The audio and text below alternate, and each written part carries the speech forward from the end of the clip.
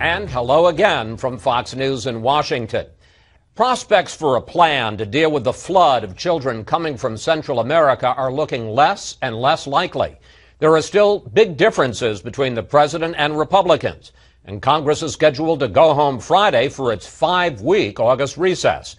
Joining us now, a key new member of the Republican leadership, Louisiana Congressman and Tea Party favorite Steve Scalise, in his first national interview since being elected House Majority Whip. Congressman, congratulations, and welcome to Fox News Sunday. Thanks. Good to be with you, Chris. For all the talk about the immigration crisis, there are still 3 very different plans on how to deal with it. Let's put them up on the screen. The president wants $3.7 billion to help the children and also beef up enforcement, but no change to the 2008 law to make it easier to send children home to Central America. Senate Democrats want $2.7 billion to do roughly the same, and House Republicans want less than $1 billion, focusing on enforcement and also changing that 2008 law. Congressman Scalise, will Congress and the president make a deal before you guys go home for this 5-week recess? Well, Chris, we're going to keep working until we get this problem solved. The bottom line is you've got a crisis going on. The president refuses to acknowledge that it's even existing. The president's been AWOL on this from the very beginning. We want to actually fix the law, and wouldn't it be good to actually allow the governors of those border states to be able to call the National Guard and help secure the border? This all has to start with securing the border, not writing the president a blank check to keep doing what he's doing that's not working, but actually solve the problem. Even his own Homeland Security Secretary said the 2008 law needs to be changed. We've got to go make those changes. And ultimately, this is the president's responsibility. He could fix this problem today. He's chosen not to, but the House is going to lead.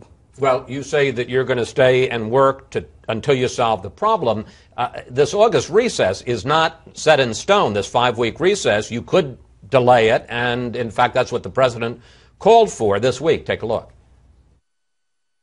It is my hope that Speaker Boehner and House Republicans will not leave town for the month of August for their vacations without doing something to help solve this problem. Question: will House Republicans postpone your vacation, as the president put it, to deal with this problem, to make a deal if you don't settle it by Friday? Well, it's ironic. We're here in Congress right now, and the president doesn't want to work with us while we're in town. He wants to wait till people are gone. The president has a lot of time on his schedule to secure fundraisers. He has no time to secure the border. He has not taken his job seriously in this regard. The House is willing to lead. The House has laid out what we'll do to solve this problem. If the president wants to just sit back and play politics, he's flying around the country doing fundraisers. He doesn't have time to come and sit down and work with Congress. We're going to get this problem solved. But, sir, you're not answering my question, which is, and there are still big differences. And I think there's every chance that you will pass a bill this week. But if you don't have a deal, if the problem hasn't been solved, or at least a plan to deal with it hasn't been addressed, will Congress delay its recess? Well, Congress is here working right now. But I'm asking you a question, sir. Will you delay your recess? Look, whatever we pass, if the president doesn't want to do his job, whatever Congress passes is going to sit over in the Senate or ultimately go to the White House. The president still has to take leadership. He is the president of the United States. Like I said, he's got a lot of time to do a lot of other things and play politics. They're trying to fundraise off of this. At some point, the president should sit down and say, do we really want to solve this problem? I want to solve this problem. I'm going to stay working until we get it done. The House is going to take leadership. Last time I'm going to ask, though, you're not willing to commit to postpone your recess, if need be, to deal with the Senate Democrats. I'm saying who's right or who's wrong, but you're not willing to commit to delay your recess. We're not even on recess, Chris. We're here right now, and we're ready to work. We're going to do our job this week. If the president wants to sit back and just continue to point fingers at other people, he's the president of the United States. He could solve this problem today. He's been AWOL on it. He doesn't want to solve this problem, but we do. So we're going to stay and we're going to work. We're going to get our job done. I'd like to see the Senate take something up and do their job. I'd like to see the president do his job, but we're not going to wait for that. We're going to actually do our job. Let's see what the president's willing to do. All right. Meanwhile, White House officials say that the president intends to take executive action by the end of the month, perhaps to defer deportation for millions more illegal immigrants. You're already suing the president for overreach, and the question I have is, if he does this, if he takes executive action, which I know you all believe is illegal, will you do nothing? Will you do something, such as cut off funding for the administration? Will you consider impeaching the president? No, this might be the first White House in history that's trying to start the narrative of impeaching their own president. Ultimately, what we want to do is see the president follow the laws. But the president took an oath to faithfully execute the laws of this land, and he's not. In fact, the Supreme Court unanimously, more than 12 times, unanimously said the president overreached and actually did things that he doesn't have the legal authority to do. If he overreaches again on executive action to defer more deportations, what will the House do? We've made it clear we're going to put options on the table to allow the House to take legal action against the president when he overreaches his authority. Others have already done that. Cases have gone to the Supreme Court. And like I said, more than a dozen times, the Supreme Court unanimously, I'm not talking about a 5-4 decision, 9-0, unanimously said the president overreached. So we're going to continue to be a check and a balance against this administration. But impeachment is off the table. Well, the White House wants to talk about impeachment, and ironically, they're going out and trying to fundraise off of that, too. I'm asking you, sir. Look, the White House will do anything they can to change the topic away from the president's failed agenda. People are paying higher costs for food, for health care, for gas at the pump, and the president isn't solving those problems, so he wants to try to change the subject.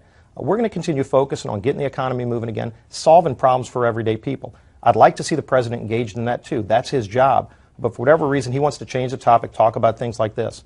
All right. We talked about the fact that you are the first Tea Party member to be part of the top House Republican leadership. I think you would agree there is a split in the GOP caucus between the Tea Party members and the so-called Republican establishment. In fact, dozens of Tea Party members in the House may not vote even for the $1 billion that you guys are talking about to deal with the immigration crisis.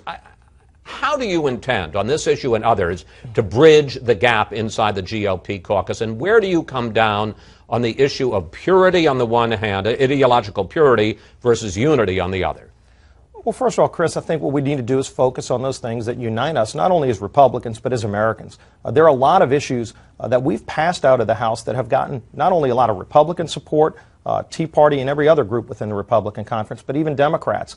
There are over 300 bills sitting in the Senate that have passed, including a number that are exclusively focused on creating jobs, many of which have broad bipartisan support. Look at the Keystone Pipeline, for example. Broad bipartisan support for that across the country, unites Republicans, but unites other people, too, that don't even consider themselves part of the Republican Party, and yet the Senate refuses to act, the president doesn't want to act. So there are a lot of things that unite us that revolve around solving the problems facing this country. That's what I'm going to bring to the leadership table, is a way to move those conservative values forward in a way that unites us and solves problems for hardworking taxpayers. Let's do a lightning round in the time we have left. Quick questions, quick answers about some of the issues that you're going to have to deal with in the House before the November midterms. Excuse me. The government runs out of money on October 1st. Will you support a continuing resolution to keep funding and keep the government going at current levels, or are you willing, in an effort to cut spending, to risk another government shutdown? We're going to keep the government running at current levels. In fact, we've passed a majority of the spending bills out of the House already. Not one of them has been taken up by the Senate. Look, shouldn't the Senate at least be able to agree on the bill to fund our troops? That's a bill that got over 100 Democrats when it passed out of the House. But no government shutdown? No.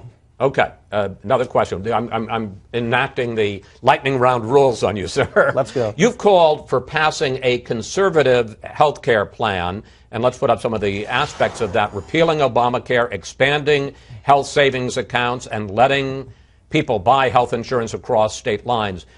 Will you push to have the House pass that and to give voters a clear Republican alternative before the November midterm? I'm passionate about that. Let's lower costs for health care. Let's put patients back in charge of their health care decisions. So I absolutely want to see that get done. So not just oppose Obamacare, but present a Republican alternative?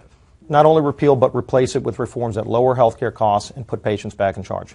In the past, you've called for raising the eligibility age for Medicare over the next 10 years from 65 to 67, and for Social Security from 67 to 70. Question, should that be part of the Republican platform?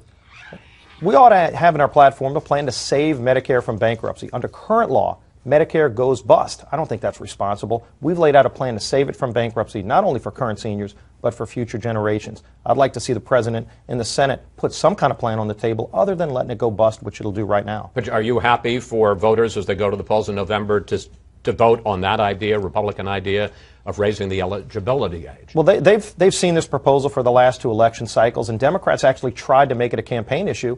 And when seniors looked at it, they said, wait a minute, Republicans actually have a plan to save Medicare from going bankrupt, and it actually makes sense. Democrats have no answer. They want to let it go bust. Congressman Scalise, thank you. Thanks for talking with us today, and please come back, sir. Great being with you. Go Tigers. Okay.